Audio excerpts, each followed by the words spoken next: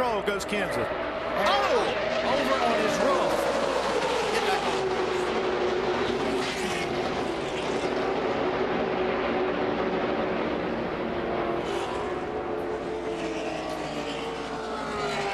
A wild ride for the Daytona 500 winner, Matt Kenseth.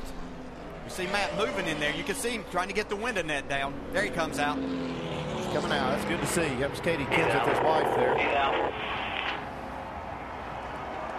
That's a scary moment for anybody. Definitely a scary moment for Matt.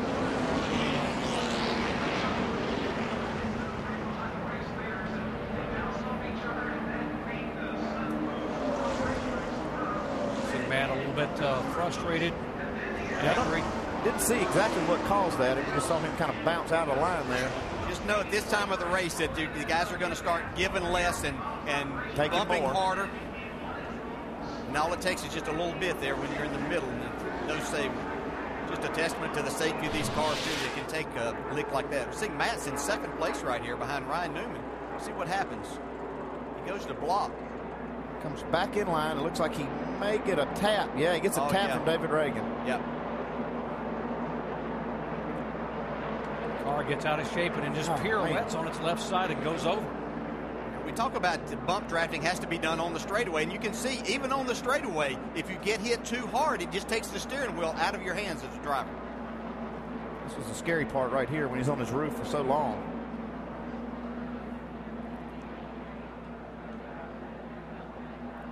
Looked for a minute like he might save it, but then got down there. God, this is tough.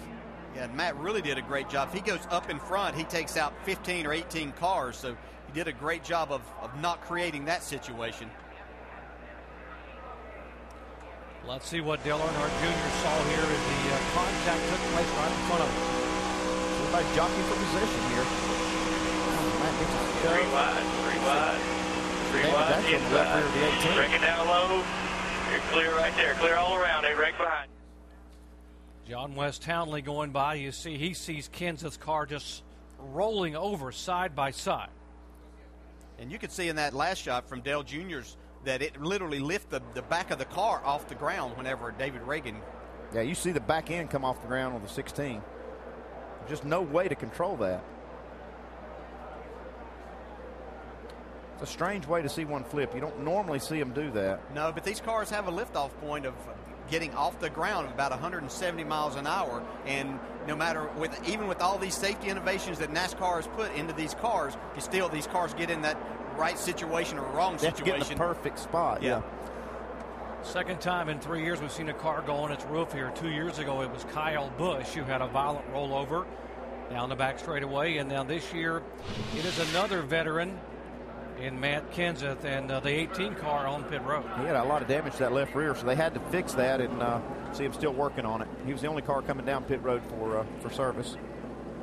I said it a while ago, as bad as this is for Matt Kenseth, he did a terrific job not to create a really huge accident.